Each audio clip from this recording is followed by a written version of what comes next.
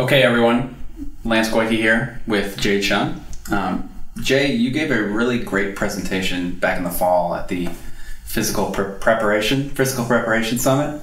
That's what Mike's calling it now. He changed the name this year, so it's confusing me. And you gave this talk about how to flirt with your clients, or at least that's what it was called. Can you kind of explain that to us? Yeah, so the title was something that I picked out to make people laugh. And, I talk about how it's flirting with your clients, like, you're just teasing them, you're bantering with them, you're making them feel comfortable, not like I'm flirting with you, like trying to get in your pants, right? So the whole point of that was to talk about how these people skills are just as important as the technical skills that we teach to our interns and that we pride ourselves on at IFAST. Yeah. And so this presentation is really an extension of that, about how to use those skills to build a big community at your gym. And I think that when you are able to do that, then you're going to be more successful in terms of you're going to get more clients, you're going to get them to stick around longer, you're going to make more money because you have more clients. And in the end, I think you're going to get better results from your clients if you get them to buy into this community, that's what they want to belong to, and that's what they want to stick around for. Yeah, I mean, that makes a lot of sense. Like we like the science part of it, so right. We put a lot of emphasis on that, but I think that's somewhere that I'm really glad that you focus on it, because we need that.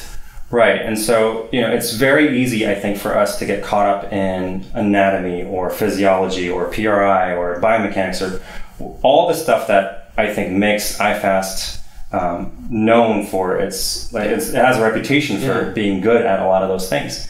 But a lot of times when our interns come in and they're new coaches and they haven't coached before and they're trying really hard to learn all this stuff and they're reading books and watching presentations and taking notes, and they sometimes miss out on the personal side. And I would have to argue, you probably agree, that the personal side is way harder to teach them, right? Because a lot of times they're like 20 years old, 19 years old, and they have varying levels of social graces. Yeah. And to teach them how to become more socially graceful and to make small talk or have deep conversations or connect with people is really tough.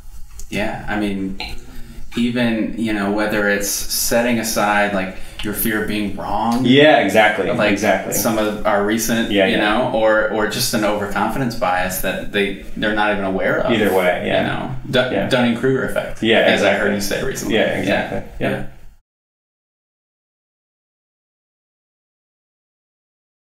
For change. Yeah. And in a coaching context, it's how can I figure out what makes this client tick? Why do they want to become a better athlete? Why do they want to lose 10 pounds? Because in my experience, I'm sure you know this, like people come in and they're like, I want to lose 10 pounds. And then you're like, why do you want to lose 10 pounds? And they're like, because I think I should. And those people never lose 10 pounds. Never. Right? But if you have someone who's like, I want to lose 10 pounds or 40 pounds or whatever, and you're like, why do you want to do that? And maybe they don't even know, right? And you talk with them, well, because, I want to be healthier. Why do you want to be healthier? And you do this kind of game of drawing out their hidden motivations, and you find out, well, I want to be healthier because I'm 55 years old and my father died of a heart attack at 55 years old. Okay, that person is going to lose 40 pounds.